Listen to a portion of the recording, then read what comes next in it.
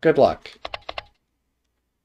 All right, so what shall we play today?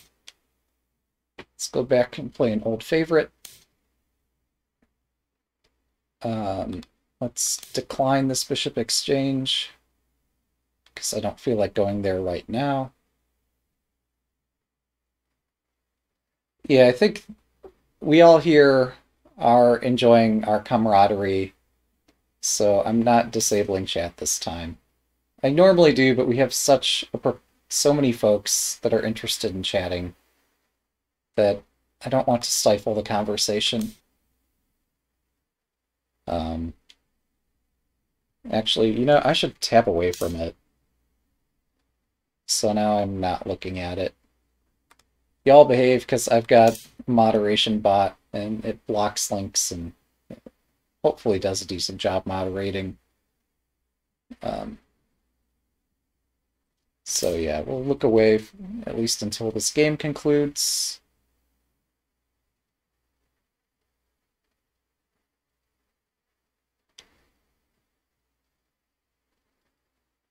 Um, that's interesting.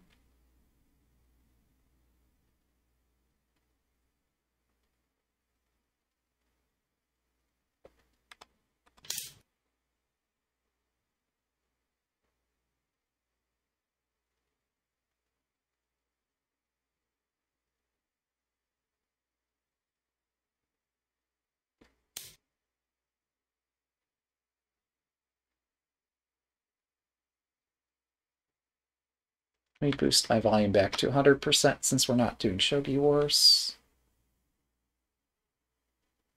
I want to open the line for my rook.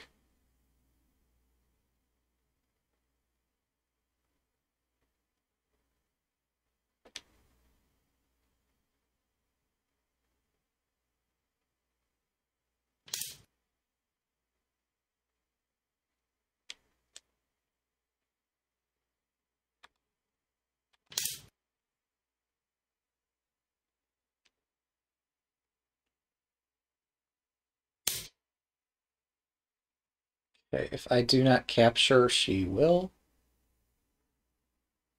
So I capture, and I promote.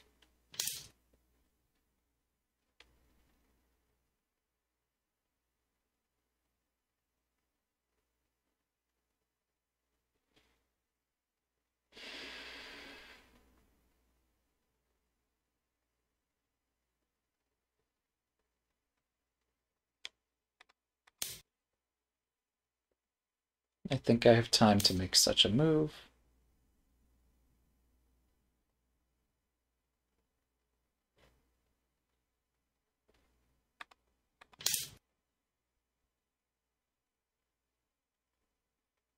Oh, the silver covers this point. I was going to push this pawn.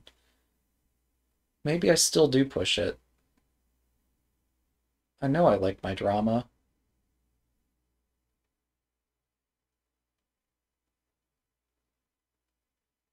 Um,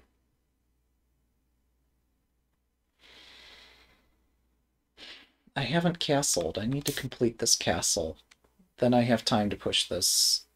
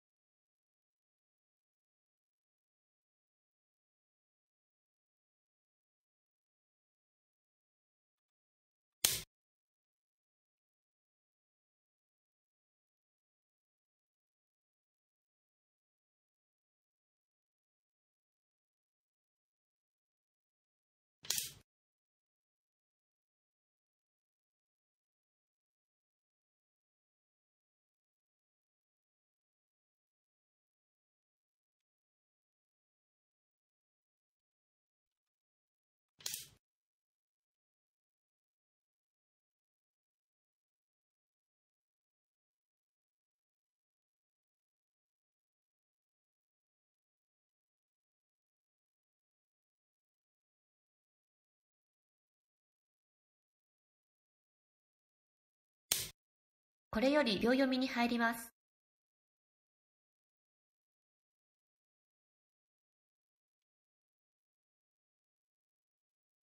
10秒。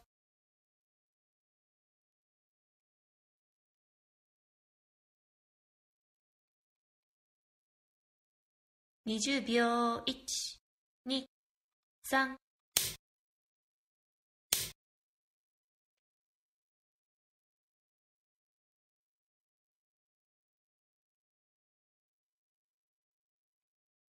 10秒。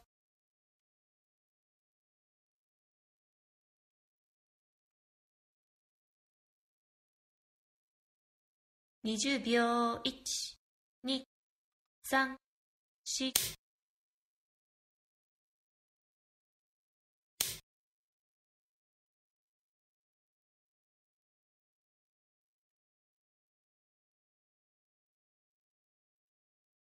10秒。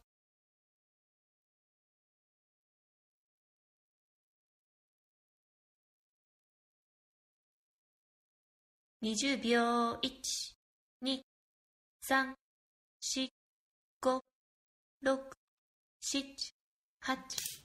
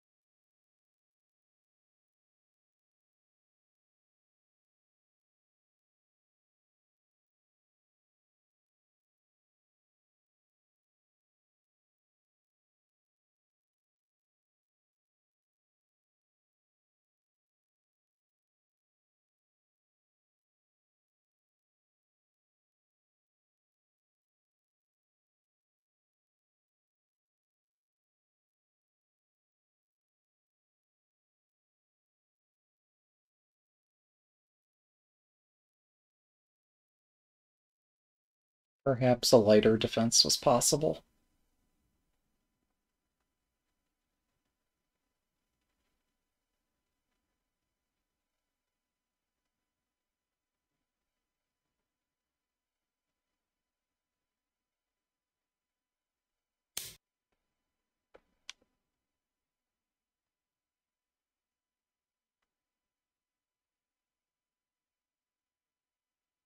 秒。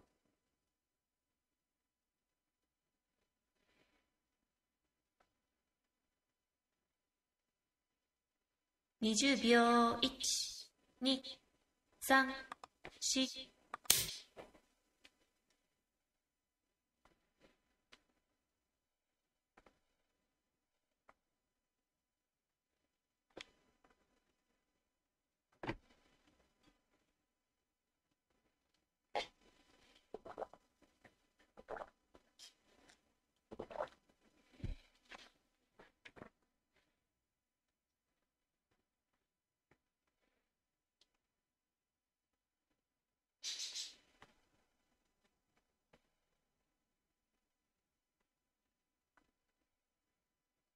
これより秒読みに入ります。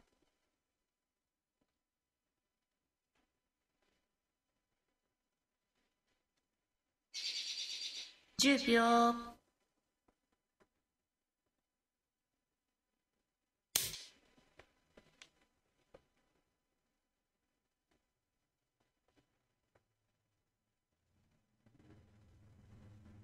10秒。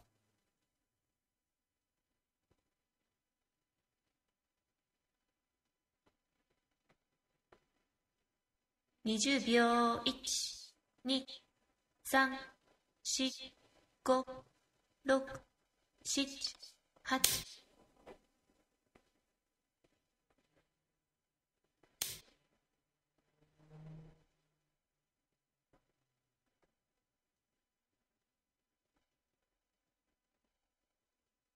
10秒。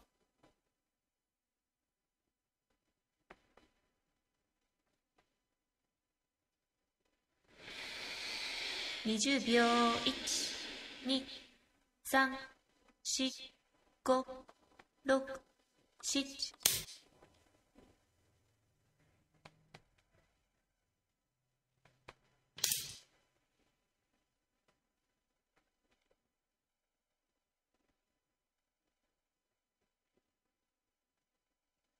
10秒。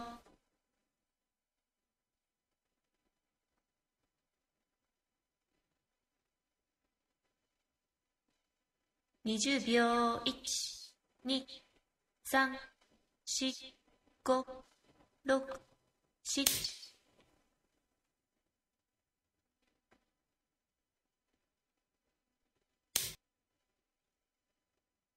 Oh.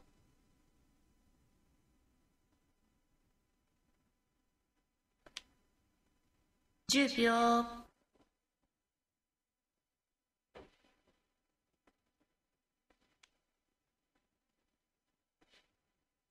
20秒。1、2、3、4、5。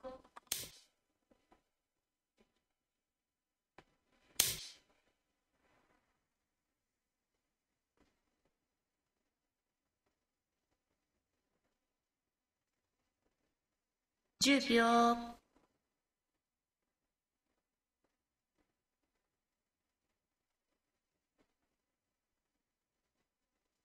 20秒。1、2。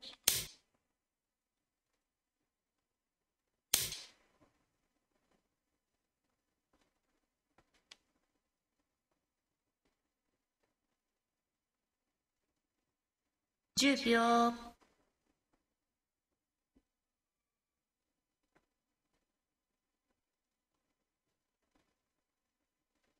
20秒。1、2、3。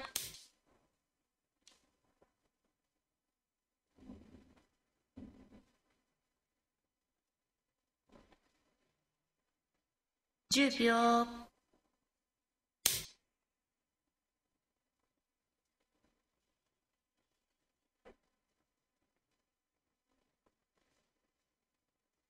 10秒。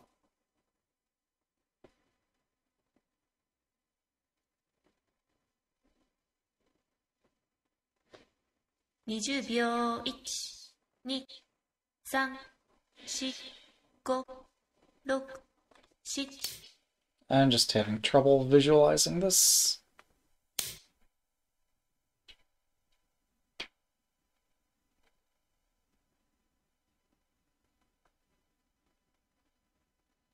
秒。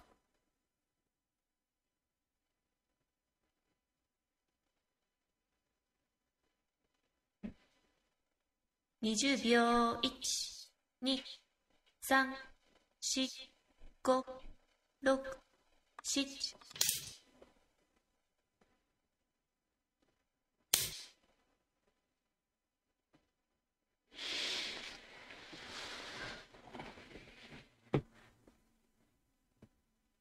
10秒。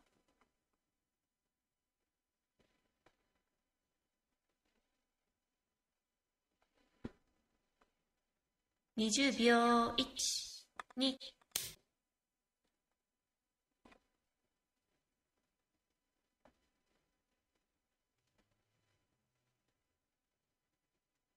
10秒。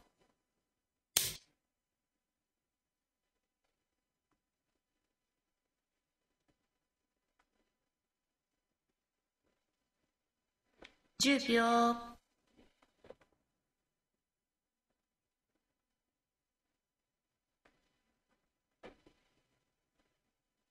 20秒。1。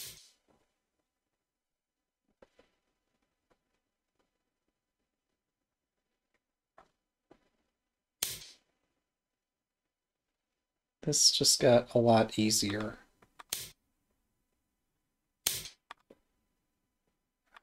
Um,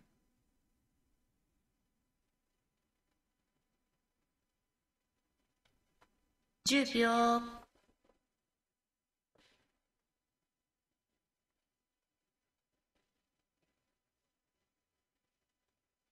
20秒。1、2、3、4。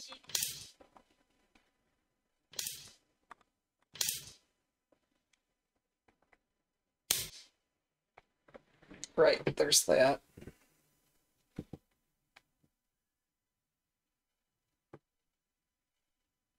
$10 秒。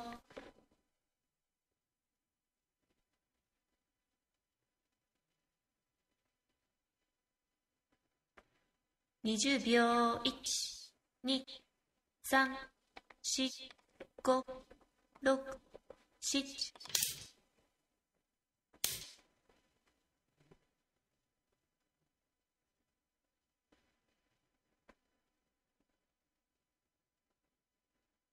10秒。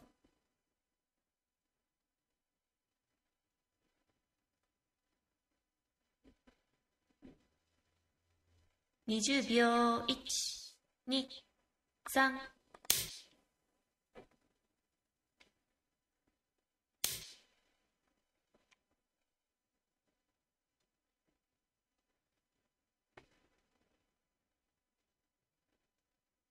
10秒。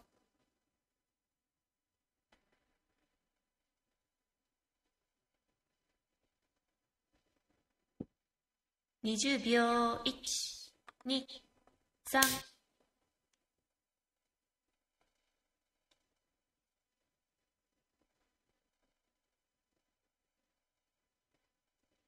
10秒。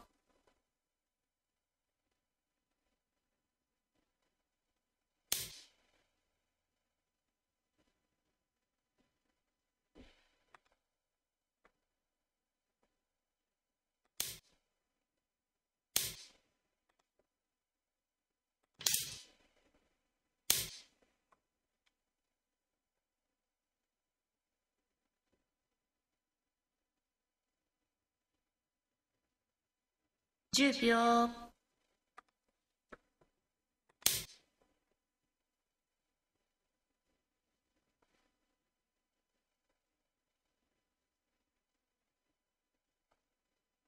10秒。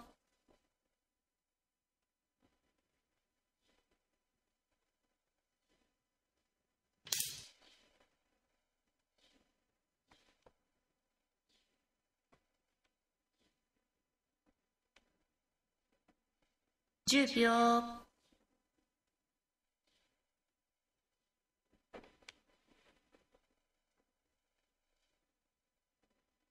20秒。1、2、3、4、5、6、7、8、9。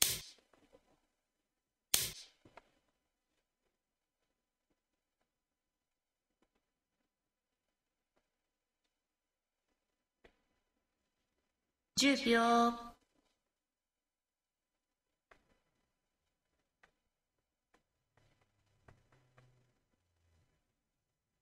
20秒。1、2、3、4、5、6。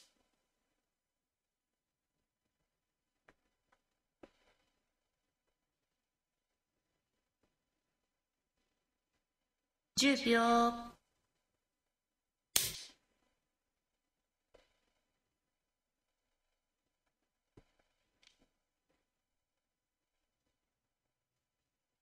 10秒。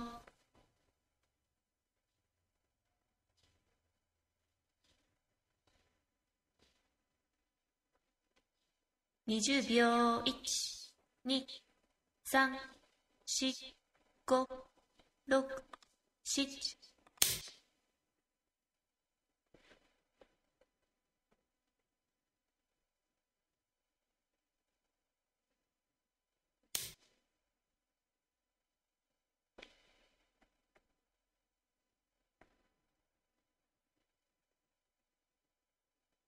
10秒。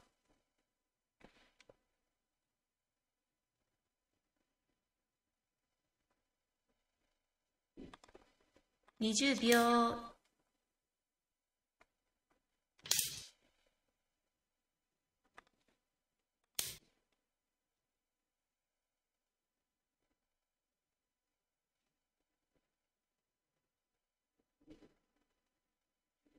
10秒。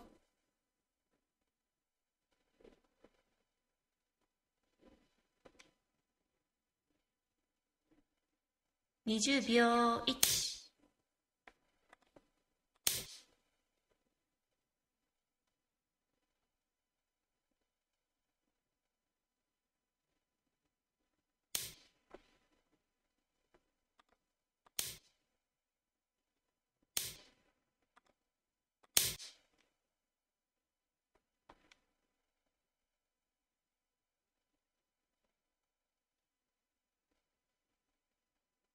10秒。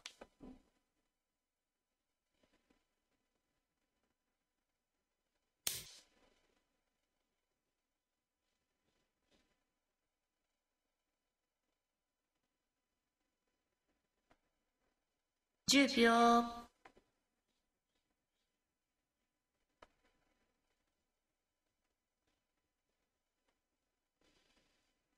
20秒。1、2、3、4。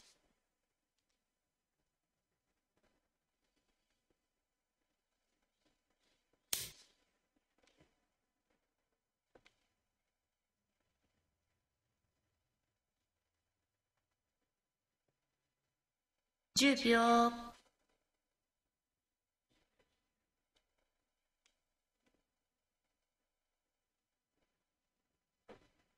20秒。1、2、3。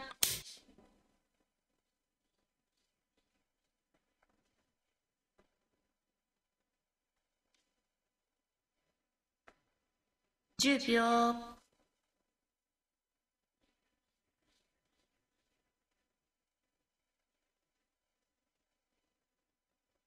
20秒。1、2、3、4、5、6、7、8。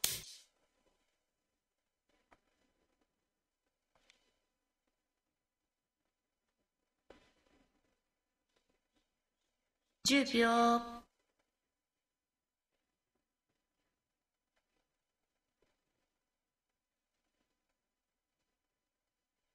20秒。1、2、3、4。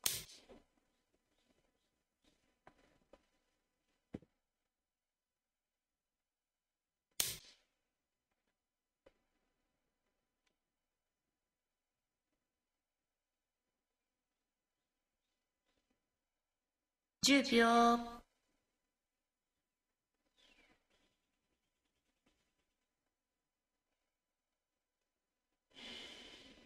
20秒。1、2、3、4、5、6、7。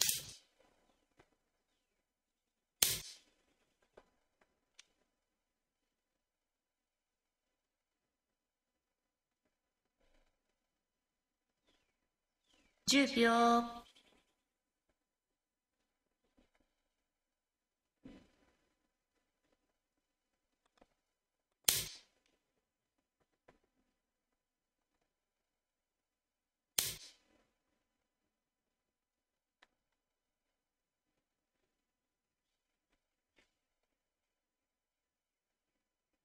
10秒。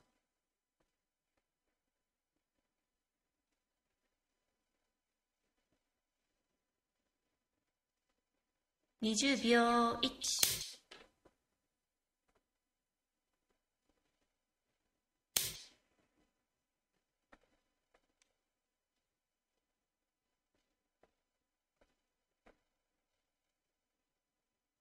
10秒。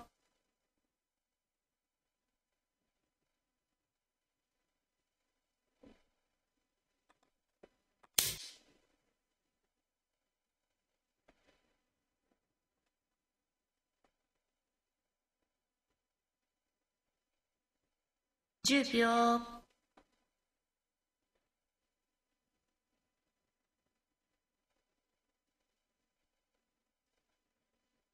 20秒。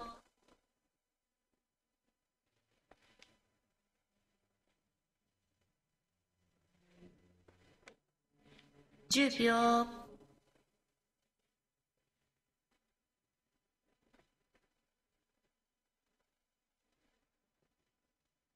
20秒。1、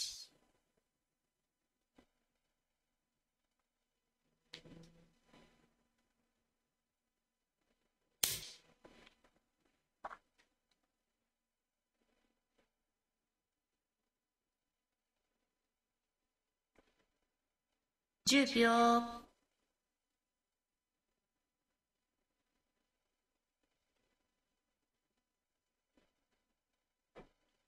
20秒。1、2、3。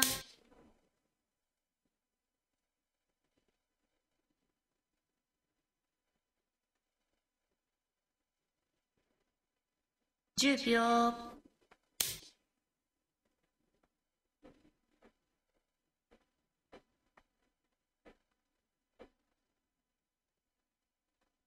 10秒。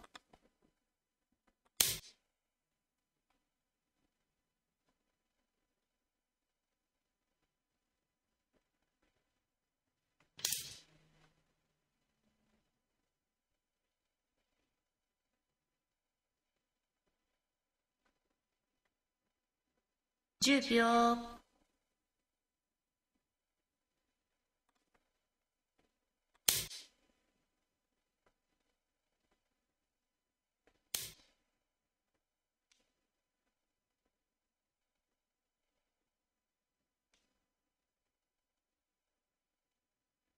10秒。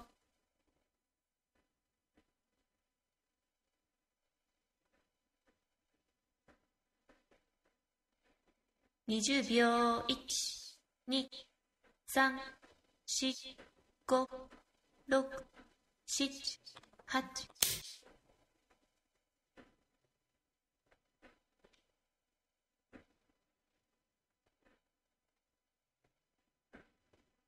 10秒。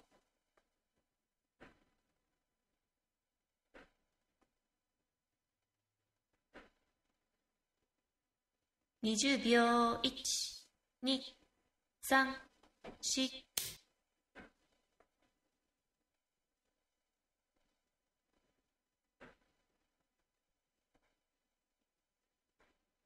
10秒。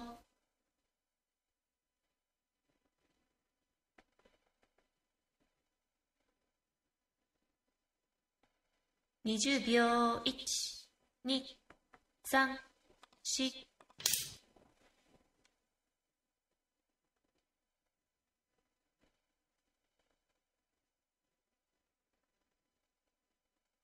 10秒。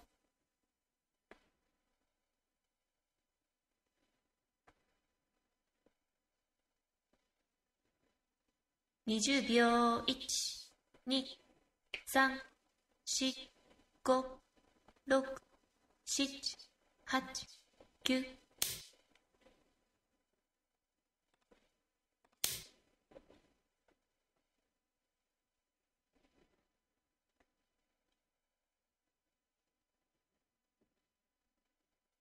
10秒。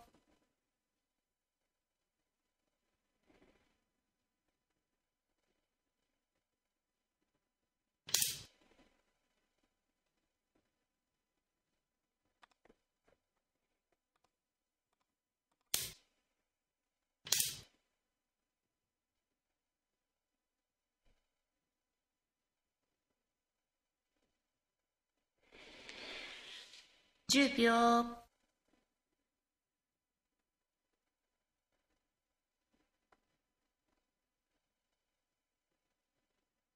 20秒。1、2、3。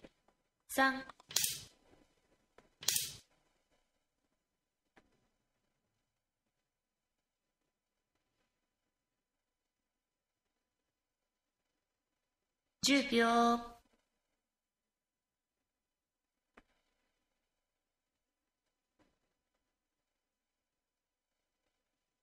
20秒。1、2、3。Thanks for the game. I promise I wasn't bullying.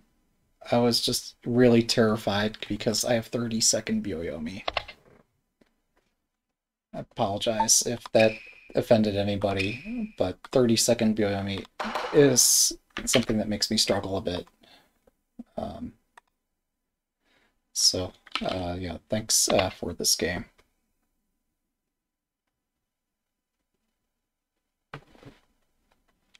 So, yeah, I was aiming to get my king into the upper left corner, and Lily put up many good defenses to try to stop me from getting there. I guess I could do a brief review of the game here. Even though this is 5-minute with 30-second Byoyomi, we could briefly go over it. There was, yeah, first of all, here, I don't know if what I should have been doing here. in similar positions I've taken here, but on account of playing against Lily here, I was afraid of doing the thing I've normally done. Um, Even though it seems reasonable, but uh, yeah, I don't know. I was just surprised. Anyhow, so once these rooks are opposed, now it seems that I'm forced to exchange one way or another. I don't know whether I should take here or make things more complicated with this. I think I should probably just exchange on this seventh file rather than hope for, like, this diagonal to open. I don't know. This gets complicated because I've not completed my castle. If eventually my king does step over, there will be a bishop fork here. So this might not be a good time to open this diagonal. I think in general, the bishop exchange normally does favor Ibisha, the static rook player. However, in this case, yeah, with all these pieces swarming this direction, and with me having completed Mino Castle, this is really the time for me to try to make things complicated.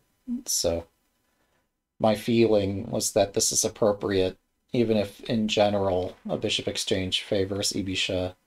One tempo was spent on this, and I have a complete castle, and I am playing Senta, so I thought I could get away with this. I thought it was a reasonable move. So yeah, I built up an initiative based on getting this knight, and this quickly escalated out of hand. Here, as the time was ticking, I tried to figure out, like, can I just simply move my silver here? Or is there some tactic that invalidates this idea? And I thought I saw something toward the end, like the last few seconds of my the Byoyomi counter on this that suggested, like, here there might be this kind of idea with this breaking in. So that's why I solidified my position. But yeah, this is cowardly. On the other hand, I did collect a knight and a lance, so I might as well play a little bit scared while the timer's ticking. And then, yeah, after this, I thought this is a reasonable way to activate my horse.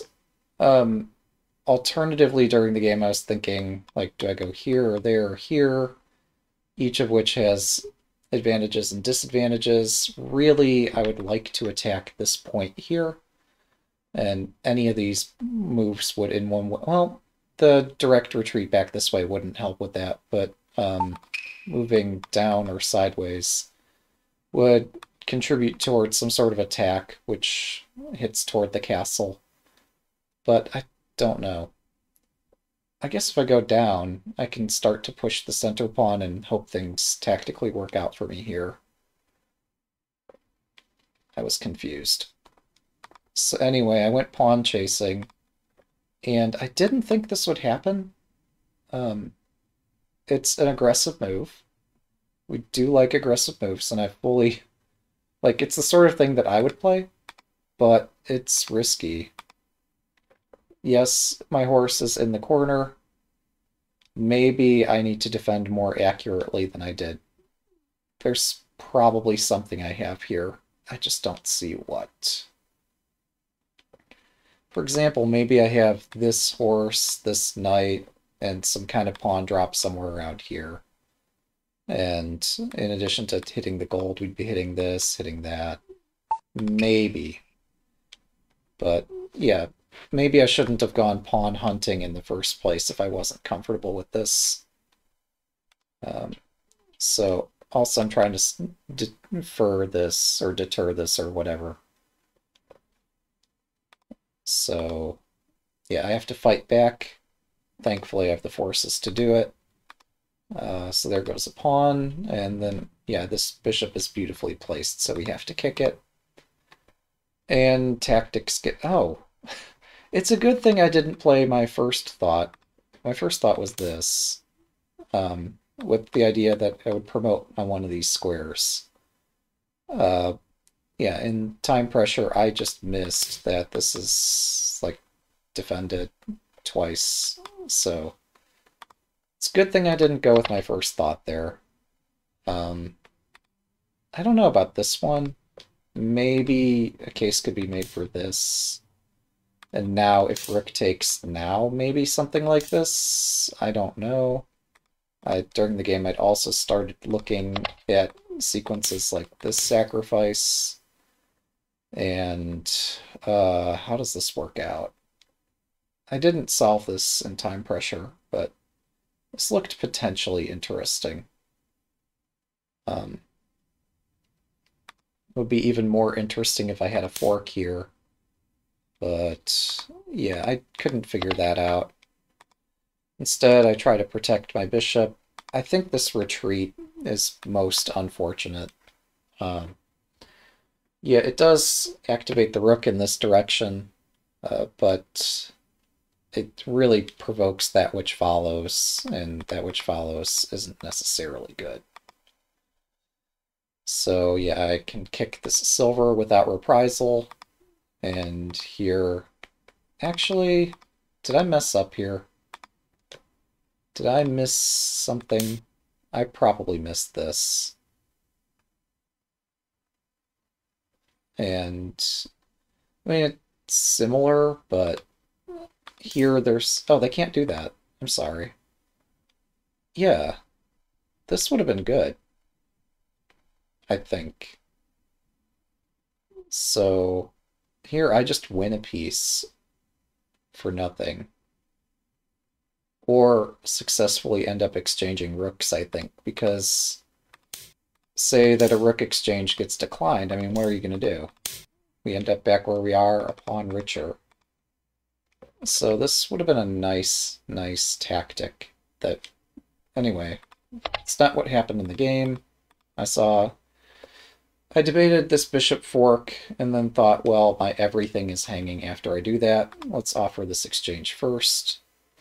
Oh, I expected a pawn drop, but pawn drop's illegal. Okay, so yes, the lance drop is quite reasonable.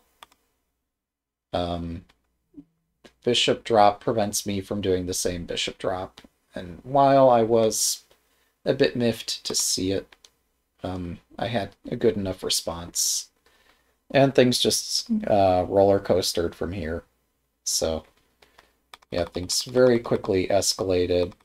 This knight sack, while a good idea, wasn't enough to save the game. And yeah, it's just extremely difficult to make recommendations for Gotha in this position. Okay, that's an interesting thought. I'd been in time pressure for 30 moves by now. I was not fully thinking rationally at this point. King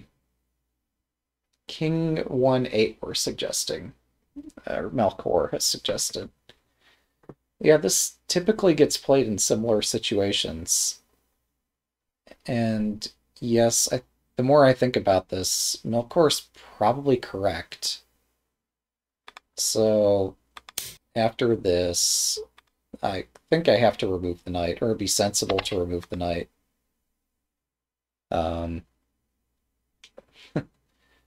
Yeah. So, yeah, taking the knight seems sensible enough. And what am I so afraid of? So, okay, if they don't take my bishop for free... Oh, they still don't have a mate threat. Oh my goodness. Wow. The bishop's hanging, the knight is hanging, and this pawn can't move twice, and even if it could move twice, I'd still be okay. So, yeah, somehow I just had, like, the worst possible nightmare of giving a bishop with loss of tempo, while also they have another general in hand, and the edge file opens up at the same time. Somehow in time pressure, I recalled all of these times put together that I've played King 1-8 and things have gone horribly wrong. Here, this is a situation where King 1-8 can be safely played. there's nothing for me to be terrified of here. All these pawns prevent pawn drops right next to my castle. This edge is not breaking this turn, and even if it did break this turn, I still have a knight covering this square. There is no general in hand, there is no bishop or rook in hand. And even if things exchange, I have some time to get my king out of here while things exchange, but exchanges are not going to quickly occur. Meanwhile, I have devastating attacks, so I don't know what I was so scared of. Other than, yeah, Lily plays very aggressively, and her attacks are very strong, so I get that I'm afraid of that, but in this particular position, yeah, it was not necessary for me to expose my king this way. When I did expose my king this way, thankfully I struck upon this. Oh, wait, I deliberated, do I play the rook back? And I decided against it, thinking that this was a legal response. It's not legal. So since this would be an illegal pawn drop, maybe Dragon 8-1 would have been slightly better than Dragon 7-2. Although this did set up a tactic that worked decently well in the game, where I got both bishops, and yeah, things just very quickly got out of hand. Toward the end, I'm still searching for a checkmate. I think this bishop move is the beginning of a sequence, and it just falls to me to find the rest of the sequence here. And not embarrass myself too badly. I was thinking this check, king retreats, this takes this, or something like that. So, okay, and then the king goes somewhere like here. I have enough generals to be able to do this sort of thing, but there's almost certainly something cleaner that I've missed. But yeah, I think there's definitely a checkmate from here. It's not even he/she. This is, like, there's going to be a forced mate. Did I have a faster forced mate elsewhere? I don't know. But yeah, I think this does force mate swiftly enough.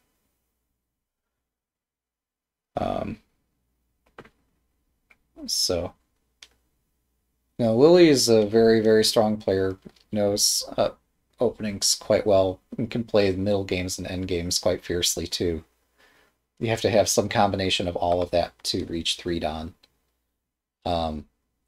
And while on Shogi Wars I get really carried away, I do take these games on 81 Dojo seriously, even though this is an unrated tournament. I'm not caring for the rating points. It's because I think 81 Dojo provides an atmosphere where you're capable of playing games and getting emotionally invested in them in a way that you don't have that same sort of investment when you're playing on the other site.